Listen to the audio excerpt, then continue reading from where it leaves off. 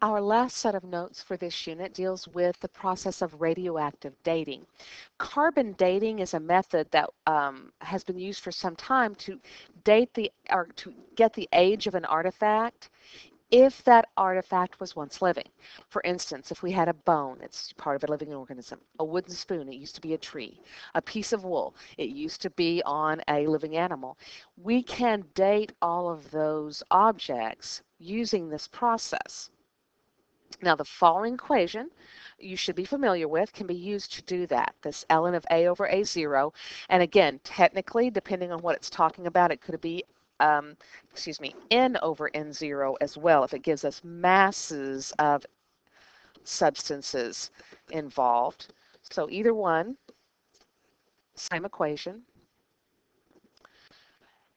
We can do this because objects, not objects, but parts of organisms that were once living are constantly, whether it's plant or animal, doing the whole respiration thing where they're giving off and taking in carbon constantly.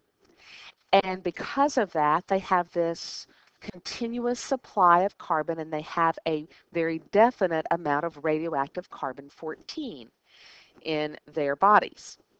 Whether it's a plant or an animal, if you can think of a plant having a body, but it's a given known amount of that carbon 14. Now, when that organism dies, it's no longer undergoing respiration, so the exchange of carbon stops. Once that exchange stops, now any carbon 14 that was in that organism is going to start to decay. And using this equation, we're going to be able to figure out how long that carbon has been in that process and be able then to figure out how long it's been at least since that organism was alive. So it says here we are taking a piece of wood from a cave dwelling in New Mexico, and it's found to have a carbon 14 activity, only 0.636 times that of wood cut today. So it wants us to estimate the age of wood, and it gives us the half-life of carbon 14 as 5,730 years. So we can use the equation ln of A over A0, because it's talking about activity, equals negative KT.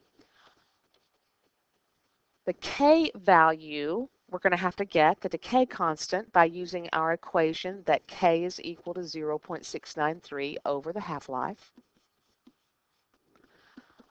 which it very nicely gave us of 5,730 years.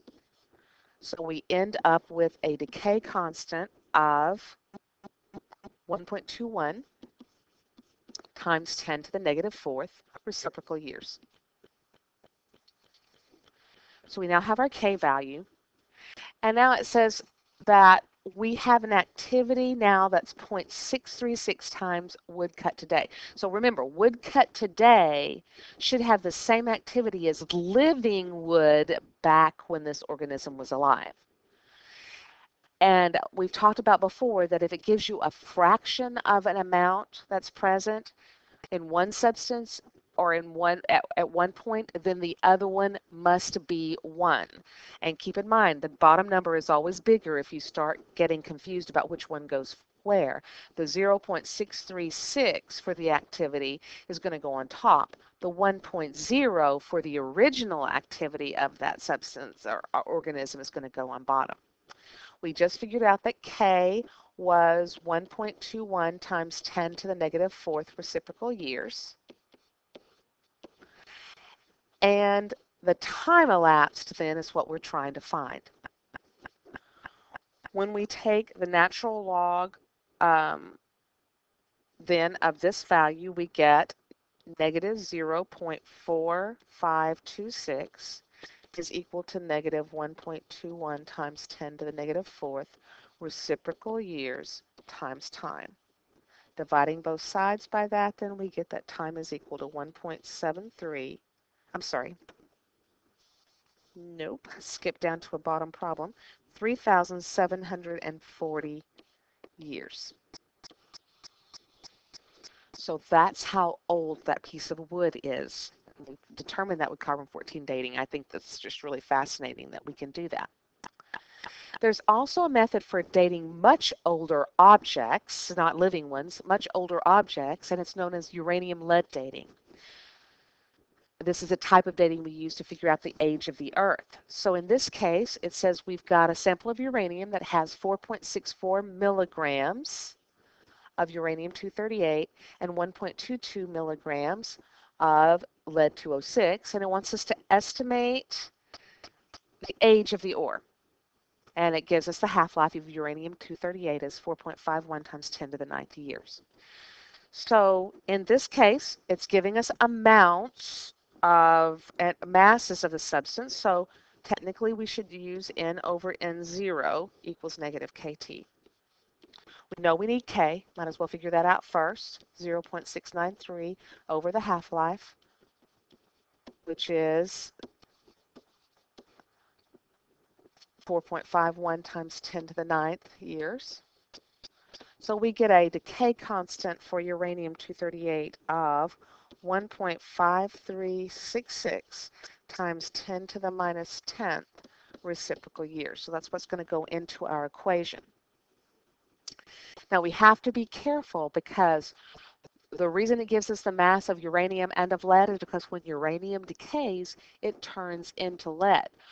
We know the amount then of uranium-238 that we have now. It tells us 4.64 milligrams. The problem is we can't just add those two masses together, the 4.64 and the 1.22, because it wasn't lead at 206 back in the day. It's lost some of its mass due to the decay of the uranium. So we don't know N0 at this point. We've got to do a little side calculation for that. We know that it's going to be 1.5366 times 10 to the negative 10th reciprocal years, and we're trying to find the time that's elapsed. So let's think about it. If we want to know what N0 is, I'm going to move it down just a hair so we can look at this a little better. A little bit too much. Let's move it back up. We know that now it is 1.22 milligrams of lead. But keep in mind that the mass of lead, look at what the isotope is, it's 206 lead. So when we have that 206, does it make sense that for every 206 grams of lead, there'd be 238 grams of uranium? Or for every 206 AMUs of lead, there'd be 238 AMUs of uranium.